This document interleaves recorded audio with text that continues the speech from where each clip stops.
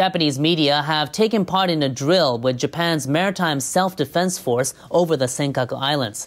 A fleet of Japanese patrol planes carried out the exercise over the East China Sea. The squadron consisted of P-3C patrol aircraft from the Fleet Air Wing 5. The planes patrolled the airspace over the East China Sea about 150 kilometers west of the main island of Okinawa Prefecture.